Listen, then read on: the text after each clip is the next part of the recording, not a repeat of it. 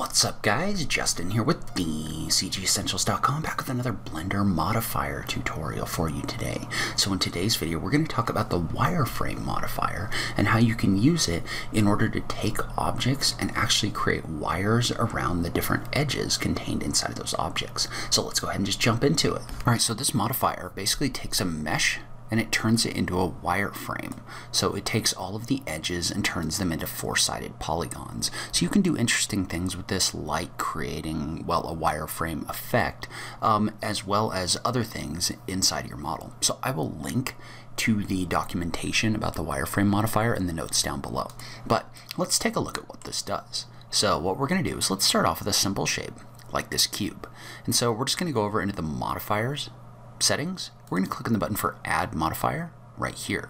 What that's going to allow us to do is that creates a wireframe anywhere where there are edges inside of this cube. So if you look at this, right, it's creating four-sided edges or four-sided shapes at any of those edges. And so you can adjust these to get different effects. So for example, you can click and drag this in order to adjust the thickness of that cube. So notice how the wires get a different thickness depending on what you set this to. So you can use this to really quickly add those wires. Notice how if we tab into edit mode, and I'm just going to do a Control R, scroll my mouse up to add a couple edge loops here, and a couple edge loops here. Well, now if we tab back, notice how we're getting a wireframe wherever those additional edges go. And so this is going to add those wires wherever I add the edges to these faces. So now if I tab back into object mode, you can see how I have wires all the way around here. Now one thing to note about this is this only works when you have faces. So for example, if I was to tab into edit mode and I was to extrude a vertex like this and like this, and then tab back into object mode, notice how I'm not getting any wireframes over there. But if I was to take these edges and extrude them like this, notice how now I am getting wires over here.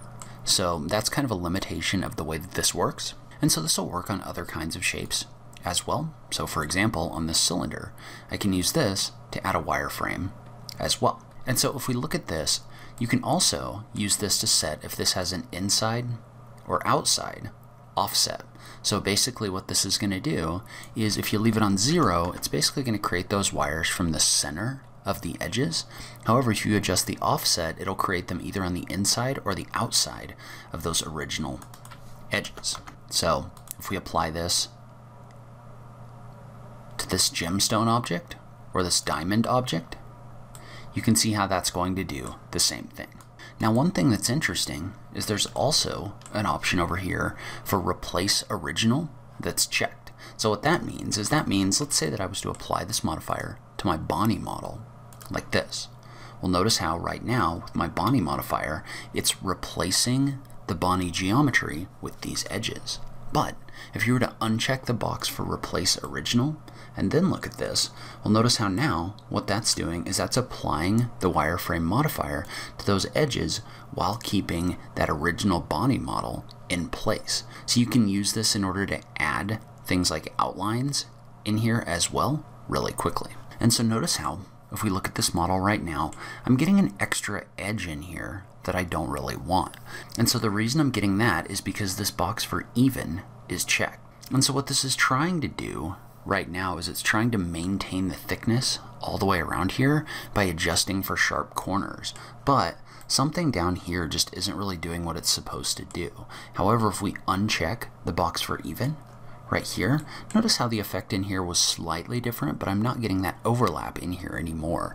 So the even setting isn't really forcing it to create that extra geometry here anymore. And so one cool thing that you can do with this is you can couple it with a subdivision surface modifier to get different effects. So let's say, for example, that we were to take this modifier.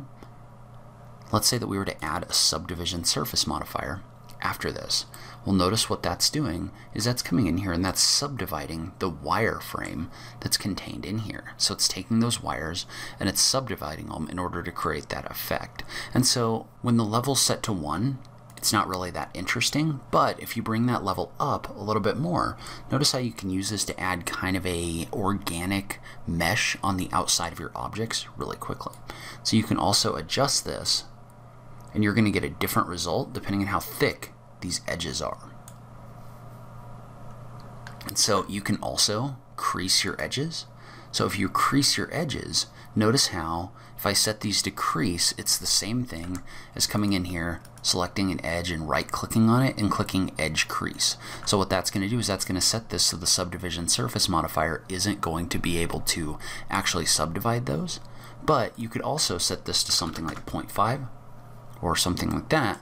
Well, notice how if you set it to 0.5, you are getting some subdivision in here, but not as much as if this was set to 0. So you can use this to adjust the amount of crease that's in here. And so right now, the material that's being applied in here is being applied based on the materials that were in your mesh.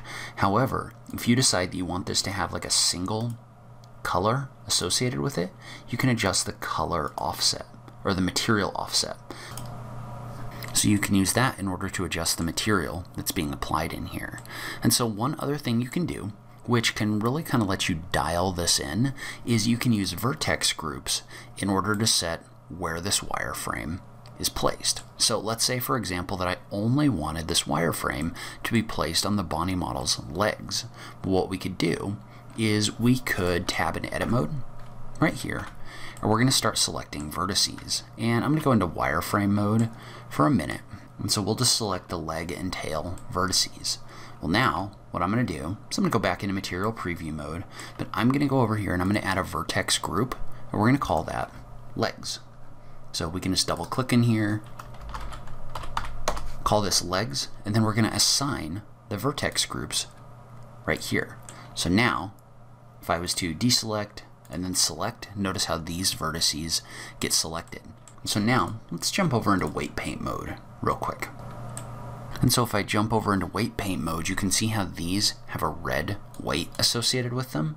And I'm going to go ahead and set everything else to have a weight of 0. So I'm just going to adjust this in here real quick. Well, now if we jump back into object mode, and for now I'm going to turn off the subdivision surface modifier, but what I want to do is I'm going to feed this that legs vertex group. Well, notice how with that legs vertex group, what that's doing is that's now only creating this wireframe at that vertex group. And you can adjust the size of this, but you can use this to really quickly add a wireframe to only certain points inside your model. So let's say that we wanted to add another vertex group. So we'll tab over here, go to top down view. Let's say you wanted to add some wireframes right here. Well, you could just create another vertex group, call that back, and we're going to assign it. Then I'll tab back into object mode. I'm just going to add another wireframe modifier right here. And so for that wireframe modifier, we're going to set the vertex group on that one to the back.